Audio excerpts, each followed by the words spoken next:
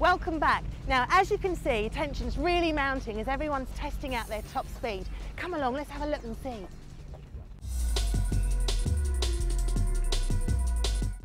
Oh, I've heard all about this car.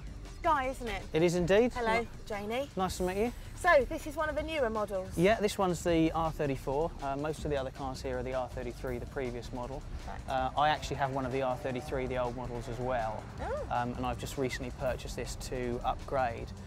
The other thing that everyone notices, it's got a little computer inside the dash which tells you everything that's going on, which you might want to have a look at later.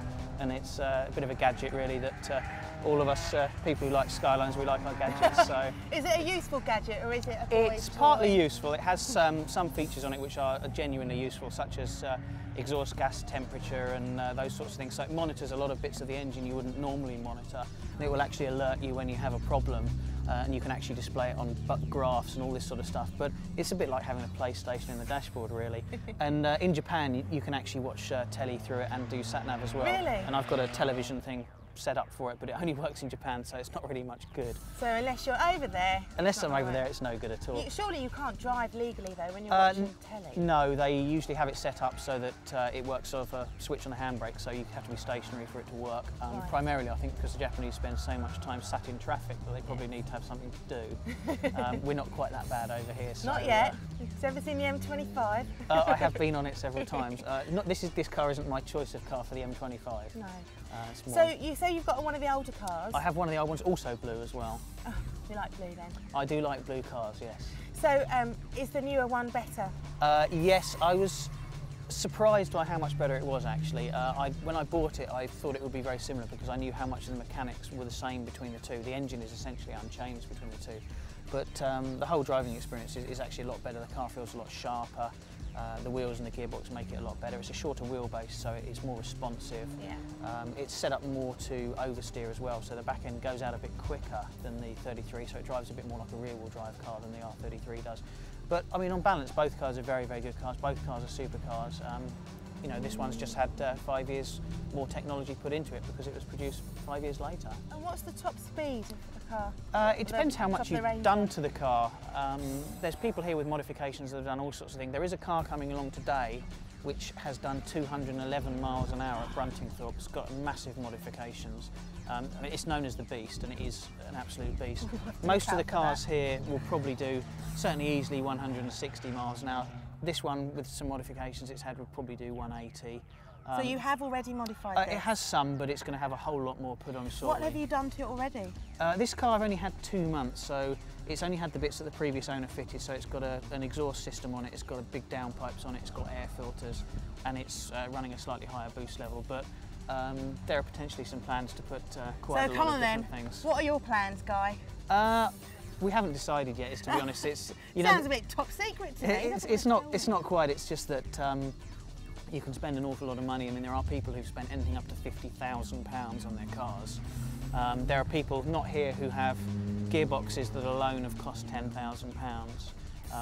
And you know, there are engine conversions. Take the engine up to 2.8 litres to 3 litres, and they can cost anything up to £12,000–15,000. I mean, it's possible to spend an enormous amount of money. I think the thing is that you have to draw the line where you want to stop spending money. Are you going to be like getting another mortgage to do that your no, improvements, or are you just going to do little things like? I'll do a lot in one go, but maybe change the mats or something. No, I'll do a lot in one go, but you know, I have the money ready to do it, so it's not so much of a problem. So you're not going to tell us what you're going to do? No, because I haven't decided. Oh right, okay. But there are people here who've had a lot of things done that they'll happily tell you about. Very few Skylines are left standard. A lot of people do basic things like the exhaust and air filter. Be loud, aren't they? They are loud, and in fact a lot of the track days now, because there's more and more concern about the noise pollution from the track days, and you get complaints from people who live near airfields and track days and racing circuits. A lot of these circuits are now putting increasingly tight noise restrictions on, and there's a few cars here that actually a lot of racing circuits they won't allow on, really? Which is kind of crazy. But the problem is you have a lot of circuits like this where people have moved in nearby over the years. They never knew it was a racing circuit, they become intolerant to noise, and you know, the regulations are tightening.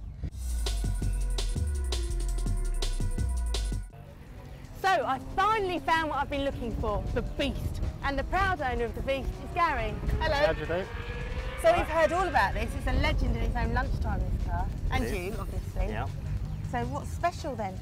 Well, basically, it's my development car for GTR. And what I wanted to do was try out all the different bits and pieces that HKS do for the Nissan Skylines, so that my customers would benefit. So basically what I've done is I've gone the whole hog over a two or 3 year period. So you mean all the bits that you can buy for a Skyline, you have to put all on one car to see if they all work, so you know what your selling's worth? Yeah, Right. yeah, because in that way you see, I mean, I can give my people value for money. Yeah, sure. Oh, that's good to know. If I had one of these cars and I was just going to copy you and have my own beast, how much would that cost me? Well, somewhere, I suppose, you see, the thing is, it's more expensive. The first one's more expensive because it's all development. But parts-wise, you're looking at about 40,000 just on what's in there. 50 grand for the car, 50 grand for the car, more or less? No, more than that for it. So 50 or more thousand for the car, and then just another 40 grand for the 75 I buy the car. Yeah, all right, you can get a flat for that.